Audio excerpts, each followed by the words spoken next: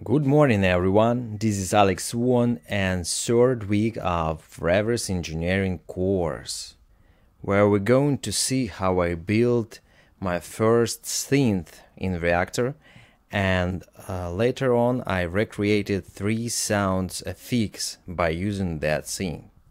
To begin with, I played a bit with Reactor and create few versions of synth, but later on I recognized that it's not covering my tasks. So I digged a bit, and as a result I have this simple helper. My synth has few different oscillators. 12 with syn, 1 with noise, white and pink, and 4 saw oscillators. For saw oscillators I have independent mixer control, and in the middle of the top you're able to see noise filter and tremolo for synth.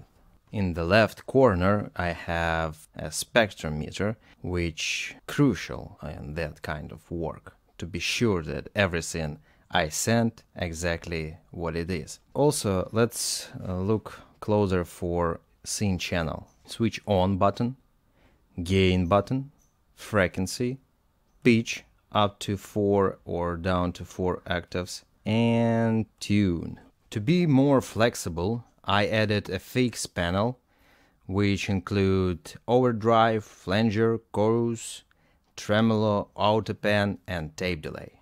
On top of that, I have limiter on my master channel and mute button. Let's go down to business and see what I've recreated. Original file, my version.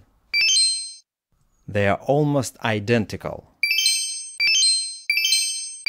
The only one exception is that original file has some phase modulation, which I have no clue how to do at that moment.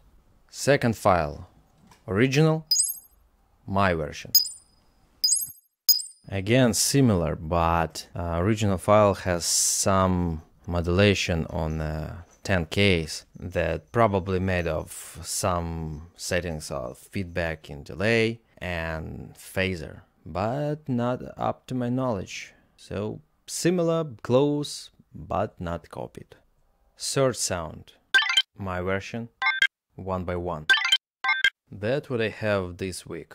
A lot of questions should be solved soon. Until that, bye.